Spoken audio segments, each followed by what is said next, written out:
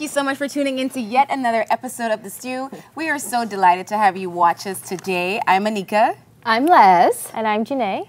And we have so much good things to talk about today. First and foremost, the numbers are in, and it appears that people between the ages of 18 to 25 make up the majority of registered voters in the country, and I'm very excited to hear that. Yeah, when I saw this story, I automatically thought of you as like Anika would be rejoicing right about now. Because you're always saying get registered, youngsters, millennials, go out there and do your thing. So yeah, congrats. Like our nation, we've Now here's the thing, done something. It ain't time to cheer yet. Because, you true. know, people generally, I mean, culturally, people vote based on what their family usually vote for, or which party, rather, their family vote for. So, I mean, you know, vote for who you want, but I think it's absolutely incredible, and it is a testament that young people, we truly do have a voice in this country, and we can change what we want to, so go ahead and exercise that right. Definitely small wins, but men are still kind of down in the numbers. Women trump men by about 16%. Wow. So we also want the men to get out there and realize that, you know, your voice is a big part of this too. So go out and register to vote. Yeah, exactly. And pick up your cards too before March 31st. Oh, just drop them off. Let's develop You're still on this delivery service? Yeah. I don't do lines. I'm like, just drop it off. Just drop it. Or just go at the most awkward time, which is, I don't know. I'm not sure. But like first thing in the morning, nobody's on the line at all. Yep, I like that idea. Mind you, around 11 isn't so bad either. I think that's when I'd pick mine up. Can we just also just try to develop a system that isn't so archaic? Like, just to get registered, I had to walk inside, present my passport, they write up a thing, then you had to sit and then wait for the guy to call you to take a picture, then you had to sit again, then they had to call you in order of other...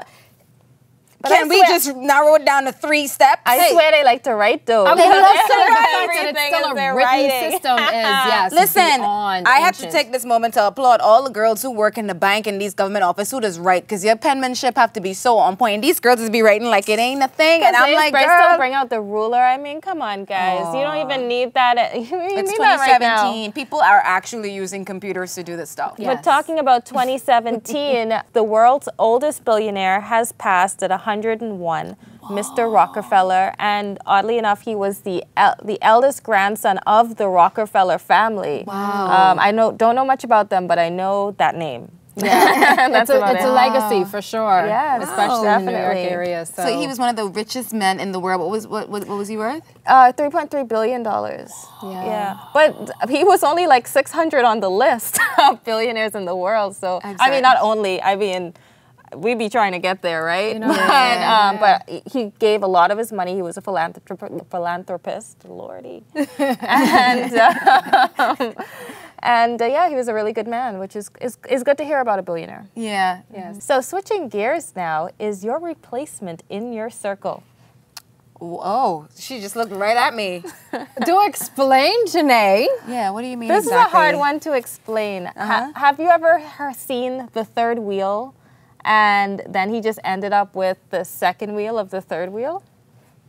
Oh, so you mean if I'm dating a guy and we break up and he ends up with the person that always came as a third wheel on our dates? Wow. That's deep. Boy. And it's someone to replace me. But yes. Les did this. It's someone to replace me.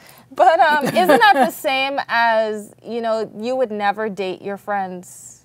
Yeah, but could you imagine when it comes to love, like, what do you do if someone ends up falling in love with? I say, you know what, get love where you can get it. I ain't care no more. So here's my question: was Kim Kardashian a third wheel when it came to Kanye and Amber then, and then they came?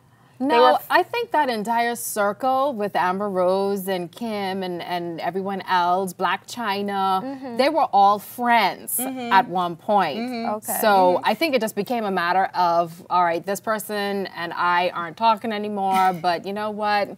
I've always kind of had my eye on you, so what you saying? You know what? It sounds like little Nassau. Nassau's so small. I feel like that happens more times than often here, just because the Bahamas, Nassau is so small. So I say get it where you can get it. But can I tell you, interestingly enough, so I don't know if you've seen the news lately, The Weeknd and Selena Gomez are an item. They're a couple. For how long? Yeah. But The Weeknd and Justin Bieber are from Canada, so we can assume that maybe they knew each other or they were friends. It's like, you know, it happens in this Hollywood circle, and it's such a big thing. Yeah. Especially, you expect that in Hollywood because they all know each other. I feel too, if you find someone that you're happy with, like, why would you not date them because they were attached to somebody you know? Like, you're robbing yourself of happiness in a good love story. I hear what you're saying. You know what I mean? And it absolutely makes sense. But think about the feeling of the person having been replaced. Like, yeah, breakups happen. I know, but it's a really crappy feeling. No, and man, then breakups happen. I would be sitting there thinking, so you mean to tell me y'all had this thing going all along? That's the thing. There's a million fish in the sea. No, right? I feel like if you're that bothered, end up in the same clique, dating the same people. No, I feel like to some extent, if you're that bothered, you probably still have feelings for that person. Like, if I'm over you and you end up dating someone I know, I'm like, oh my God, that's so great. I hope she's an upgrade. Right. If she's not an upgrade, it's like, but if she is, good for you. But then there's nothing wrong with... She's crazy, and she will Look where cut this one going. No, crazy. She's crazy. Most women, especially here, we will never accept us being friends. Really? And you now dating my ex. Yeah, I don't know how I You wouldn't deal with that. For me, you're not a friend if you're going to date my ex. You know what I mean? I don't expect a friend to date my ex. They're still friends. They still go on the family dinners together. See, they hanging out like, and it's like, okay, well, let's just babysit each other's children that we used that would have been mine if we were still together. You know what I mean? That's awkward. But you know what, though, ladies? This brings up a very interesting question as well, because do we have a little bit of cheateration going on here? And if you are a cheater, now think about it. Because I'm telling you, in the back of my mind, I'm going to be wondering if something had been happening all along that I didn't know about. Oh, okay. So if you are a cheater, if indeed that is how the two of you got together, or not, I'm just saying, but if you are a cheater, once a cheater, always a cheater, what do you think? Oh, I say, you know what? No, I believe people can change. I personally can't trust a cheater after a cheater cheats. And I feel like cheaters can change. Yeah, I believe that. I'm just saying, for me, you cheat on me and that's a wrap. You know what I mean? But I believe people can change, and I especially believe if they cheat on you and you cuss them out and they realize, oh crap, I cheated on somebody that was so valuable, and you know, some people really can change and never do it again. Will I trust you to never do it again? No. Oof, I'm not of that school of thought. I honestly think if you're a cheater, you just have that in you to, I mean, just wondering all these crazy things. But no, it comes down to why the person cheated. Because, okay, so let's just say you cheated because you have a problem with committing to one person. That is a character flaw. I agree. That's someone I could never trust, because clearly that's some fiber, some gene you have that it's just in you, right? But you have some people. Like a disease. It's a disease, sir. It's a disease. But some people actually cheated or had accidents if they were unhappy in a relationship for a long time, for example. Right. If someone abused them in other areas, they felt like that would step out. Cheater versus the chronic cheater. Yeah, you know, the chronic cheater who cheats for all the wrong reasons. Like, they have a good thing, but they still feel like I want beat it bad all the time, everywhere. You know what I mean? So yes, I believe that. Yeah, so there is opportunity for reform. It depends. What you cheating for? Yeah. I mean, cheating ain't right. Don't cheat, people. I'm not saying go cheat. I'm just saying, like, that would dictate, in my opinion, whether that person can change or not. Okay, so now we have the opportunistic cheater, and then we have the chronic cheater. So do you actually give that a second chance to that, let's say, opportunistic cheater if you found out? See, that's the thing. You don't even know. Boy, now see, that's tough. I could sit here and be kumbaya, but you know what I mean? Someone cheat on me, I think about a whole bunch of things. I think about, one, wow, you put my life on the line because I feel like you're going to give me STDs. Two, I can never trust you again because if you cheated on me and like lied to my face. If you did it once. If you did it once, I don't know. Exactly. So, and then, you know, I'm a woman, so naturally, I mean, the fact that when you dream about a dude and you mad over something that happened in a dream, if you actually did something, I probably would never be able to forget it. So... what's the point of being with someone you don't trust? That's a hard one. You know, this is straight up one of those conflicts of life. I'll be real, because I think on one hand, all of us would love to know that we could be forgiven if we screw up. Yeah. Let's be real. Ain't nobody walking around here saying, oh yeah, I really messed up, but that's okay. That person don't have to forgive me at all. Ain't nobody saying that. Yeah. But at the same time, when it happens to us, of course, you know, we, or at least someone else screws up, you know, to us. That person wants us to forgive them, and we're kind of like conflicted. So it's different when you want the receiving end. Exactly. I believe, yes, everybody deserves a second chance, but then again, you don't believe that from Les? Does it depend? Does it depend on what we are? No, I think Les is a very forgiving person. What? Second chance. I forgive me all the time. I feel like Les so crazy. Like, I feel like if you listen behind a door and Leslie rowing a dude on the phone, you'd be like, who is that person? I feel like you would see fire and brimstones rolling from underneath the door cracks. It'd be some fog somewhere. Look at this face. Yeah. Look at this face. Really? Pure innocence. It's no secret that Les has a dark side. They're the craziest ones. The ones that you don't see it from. And I saw that. What was that just now? What was that? We're going to go to commercial right now. We are going to continue this conversation on the other side of our break. You are watching this. Do you hear that voice? Very crazy. We'll see oh my goodness. She's crazy.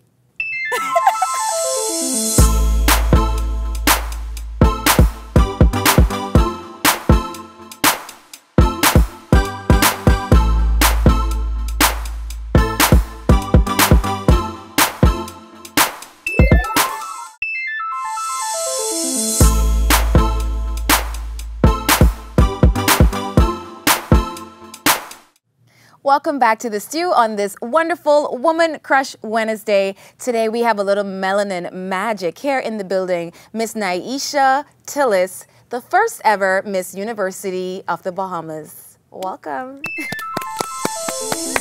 Hello. How are you? Good morning. Oh my goodness. Thank you for joining us. You look so beautiful. Thank you. Hello. So welcome once again to the show. First of all, you are absolutely stunning, looking great, and this crown, all of this. Know, right? So your title is Miss University of the Bahamas, first ever. Give me the deets. What was that like for you? The process. Give me the whole thing. Like, just spill. Give me the stew. So it was an interesting experience. Surreal. Couldn't believe it. Short, but intense process. It took a few weeks. We did trainings. We had Miss Grand Bahamas that came in and trained us. We had Miss World Bahamas. We had Miss Universe come in. We had walking, talking, you name it, we had it. Took everything in, and yeah. So tell us about the, I guess, the start of the pageant. You know, what's the purpose of it? So the purpose of the pageant is to help young ladies, or create an avenue for young ladies to just be more active on campus, have a platform, just to help with overall development and transitioning and being ambassador for the university, basically. Oh, that's amazing. Okay, so tell us a little bit about your platform and what So my platform is promoting mental health. It's a passion of mine. I am a psychology major, senior. So it's always been an interest of mine. I have a little brother, he has Down syndrome, and that's associated with intellectual disability. So because of that, that kind of steered me into wanting to be a clinical child psychologist. And yesterday was Down Syndrome Awareness Day. So yeah, always been interested in that. And as it relates to the university in particular, you know, going through the university, tons of homework, final exams, it can be really, really stressful. And, you know, that has its psychological implications. So oftentimes we look at the outside ailments, but not what's going on internally. Wow. So tell me, Naisha, in terms of being crowned Miss University of the Bahamas and you having this platform for mental illness, how do you both now work together in establishing ways to, I guess, raise awareness or to contribute to, you know, the cause overall? Well, currently I'm a part of Minds Over Matter Psych Society, and with that we're able to promote mental health and just partnering with other organizations in promoting mental health as it relates to autism, any other type of defect, basically. And with that, you're able to reach out to the university and the community as well, because a lot of persons, they have a lot of mental defects going on. However, they don't have that outlet for them to go to and say, well, I need help. How can I find treatment or even facilities, because we only have Sandalins. So, and with that, it's only here in New Providence. What about the Family Islands? As it relates to Hurricane Matthew, there are persons who suffered outside of Nassau as well.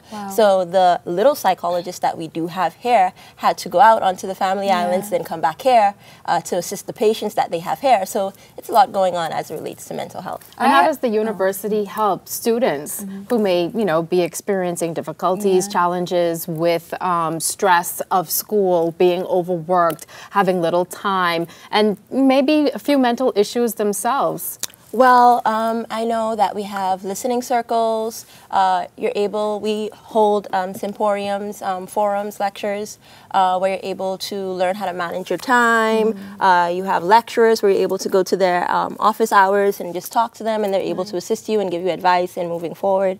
I have a lecturer. Her name is Dr. Campbell. She is amazing. I am always at her office hours, and you're just able to have that person to talk to and just get advice from. So, what are some practical things people can do if they don't have access to people like that? Because I've actually had my first nervous breakdown in the 11th grade from the stresses of being a high school student and preparing for exams and things like that. So, you know, for people who don't have lecturers, you know, with office hours, what are some practical things that they can do in their spare time? Time management is important and it's key. And for me, I write everything down. So just writing things down and just being aware. You know, oftentimes we have so many things going on, we're not aware of what's going on now and in the present and all that we would have to do. So sometimes what you have to do kind of slips your mind. So just writing everything down, that way you know what you need to do. You're able to have a better grip on everything that's going on in your life. And you're able to handle whatever comes your way, basically, because you have an idea of, well, this is what I need to do, and I'm going to get it done. And if something comes your way, you know whether or not you can handle it based on everything that you have going on. So, yeah. Well, thank you so much for coming and talking to us. The first ever Miss University of the Bahamas is here on The Stew. And, you know, your platform is amazing. Continue to push. I heard you're a senior? Yes. So this is the final year to push, and you put those time management skills to work. Yes.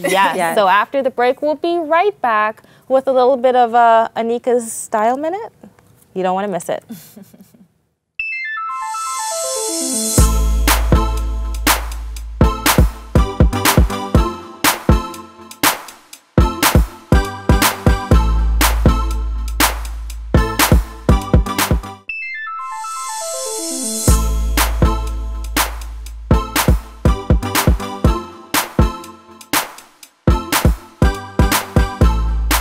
Hey guys, you're watching The Stew and this is your Style Minute. Spring is upon us and summer is not too far behind, so I want to give you a few options to wear this summer for date night. A little black dress with some fringing is always so sexy, and something with some cutout is a perfect way to turn up the heat. Next up is Mesh Madness. This is a great way to turn up the sexy, but still reserve a little bit. Something that's a little see-through with a classic black bra or a nude one is also a great pairing for date night. And finally, Fabulous Fringe. This little bad boy just happens to be a belt, so you can pair it with anything in your closet. Just a perfect little way to turn up the fun. This has been your Style Minute. You're watching The Stew. I'll see you guys next time.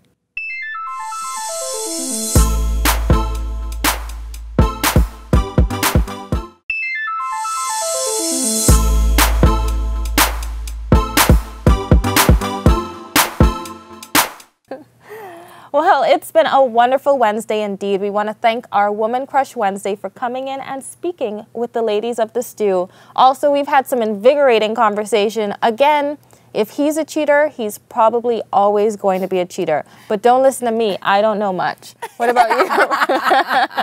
That's just your viewpoint. That's, you know, that's my viewpoint. Views here. It's fine. It's all good. It's all good. But of course, catch us on Friday for more great conversation with these ladies, with us ladies. And catch us, if you missed any episode, catch us on YouTube, ILTV Studios, and like us on Facebook. We have our own page, The Stew Daytime. And if you're on Instagram and like to like photos, then we're on ILTV Studios there too. So we'll see you on Friday. Don't miss it. More stew coming then. Bye. vibe is right. We can talk about anything you like. Just listen. Take a walk right over to my kitchen. Oh.